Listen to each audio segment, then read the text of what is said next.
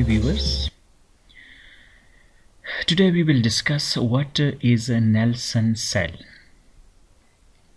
The Nelson cell is used for the manufacture of chlorine gas, hydrogen gas and sodium hydroxide. The main purpose of the cell is the production of chlorine gas, but we also get the other two products on the side of the main reaction.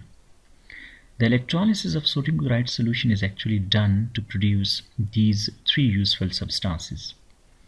For the manufacture of chlorine, a concentrated solution of sodium chloride is used, which is called brine solution. The brine is actually electrolyzed to get our desired product, which is chlorine gas. Let's see how this Nelson cell actually works. And before proceeding forward, let me tell you, there are three methods by which we can bring about the electrolysis of sodium chloride to produce caustic soda or sodium hydroxide, chlorine gas and hydrogen gas. One of them is a membrane cell that I will discuss, and the other one is diaphragm cell. Again, this would be discussed. And the third one is a mercury cell. We will discuss the 1 and 2 only, as I have told you, but we want to discuss mercury cell because it is obsolete now and is no more in practice because of some mercury ions getting into the environment, which of course we know that it is a heavy metal and is hazardous. Let's proceed to see how membrane cell and diaphragm cell actually works. Here you can see the diagram of a diaphragm cell. This is the anode, which is made of graphite. This is the cathode, which is made up of steel. This is the solution, which is sodium chloride solution. We call it brine. This is the asbestos diaphragm. Asbestos diaphragm allows sodium ions to pass from this compartment to this compartment. And how this flow of sodium ion actually occurs, because we actually allow liquid to flow from left side to right side. So this flow of liquid from one side to other side allows sodium ions to pass from one compartment to other compartment and not vice versa. In this way we would get much of the sodium hydroxide in this compartment. Let's see how it actually works. We see chloride ions bears negative charge, so they would naturally be attracted towards anode. This is the anode. You can see positive wire over here. And when these chloride ions would be released on anode, they would release their electrons and gets converted into chlorine gas, which would be released from here. Let's see. Two chloride ions are attracted towards anode and they would subsequently release hydrogen gas. This is the hydrogen gas released. Since hydrogen gas is released, so two of the electrons would be left over this anode. These two electrons would then pass through the battery and would come over here on cathode. Let's see.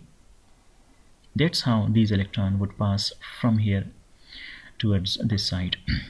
Now these two electrons are waiting to be picked up by hydrogen ions, which are there in this solution. These hydrogen ions actually come from water. We know that water is dissociated to some extent.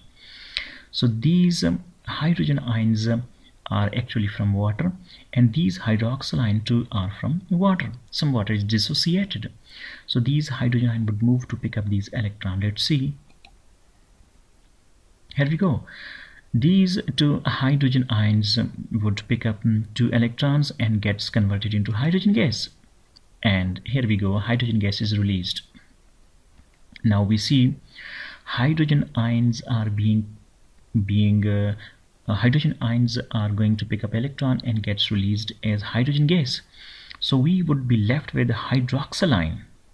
The solution would become concentrated in hydroxyl ion. What happens now? These sodium ions actually move from this left side through asbestos diaphragm towards right side, and gets combined with hydroxyl ion to form sodium hydroxide. Here we go.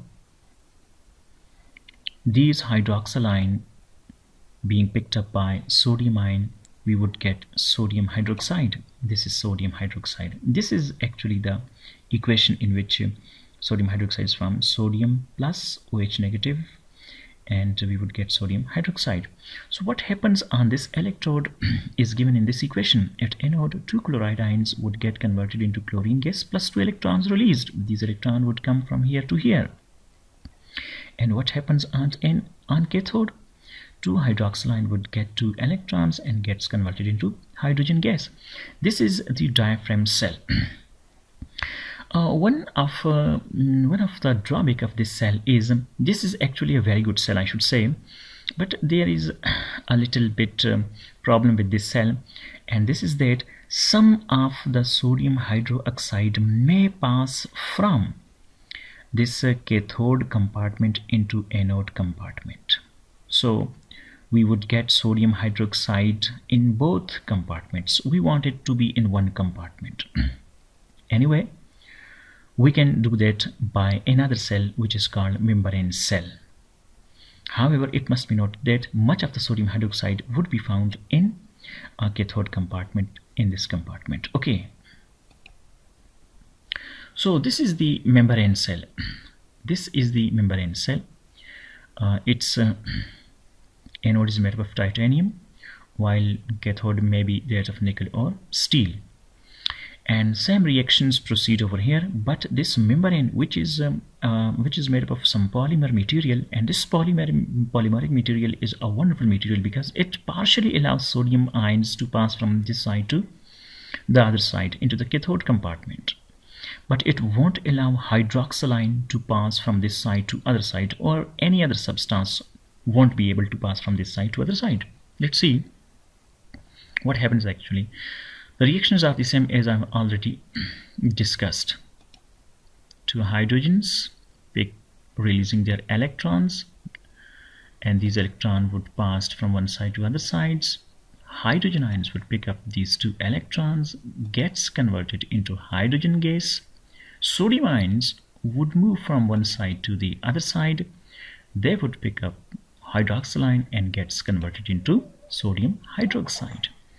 Now, the main advantage of this membrane cell is we would get much of sodium hydroxide, or I should say almost all of the sodium hydroxide in this compartment, which would be picked up, and later on solution would be evaporated to get sodium hydroxide. So this is how actually these two cell works. Thanks for watching. If you have understood what actually I try to convey to you, please do subscribe my videos, share my videos with your friends, and if you have problems in chemistry, do comment in comment section so that I could make more videos on those problems.